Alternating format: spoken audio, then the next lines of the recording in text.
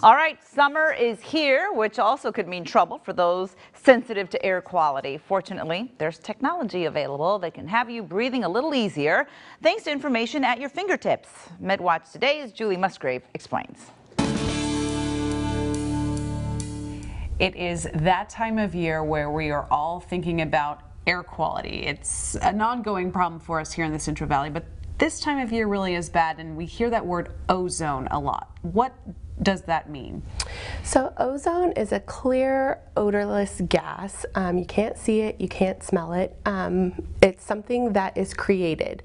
So you need these hot temperatures, like when we get into the triple-digit temperatures like we're experiencing right now, as well as nitrogen oxide and VOCs, volatile organic compounds. So those three things together create ozone. Ozone poses a problem for health reasons because it can cause you to feel dizzy, you can get headaches, it can aggravate your respiratory system. Ultimately, when you think about air quality, think about how you can reduce your footprint. So during ozone season, we typically see ozone spike in between the hours of 2 and 6 p.m.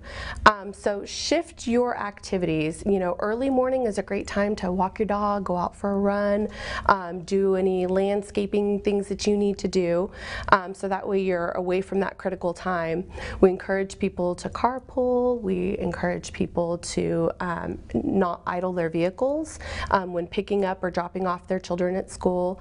I know drive-thrus are super convenient, but it would be best if you park your car and walk in. And what are the biggest symptoms that you want to keep an eye out for? If you feel tightening in your chest, you are dizzy, you're experiencing headaches, a little woozy, those are all signs that you're being impacted by air quality. So this time of year, we encourage people to follow RAN.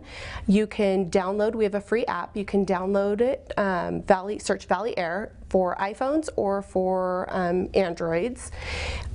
And we will give you hour-by-hour concentrations for ozone and PM 2.5. But this time of year, ozone is what we're currently looking at. So it's a great tool to let you know what the current concentration is outside, as well as we give you recommendations for how you should proceed with your outdoor activity.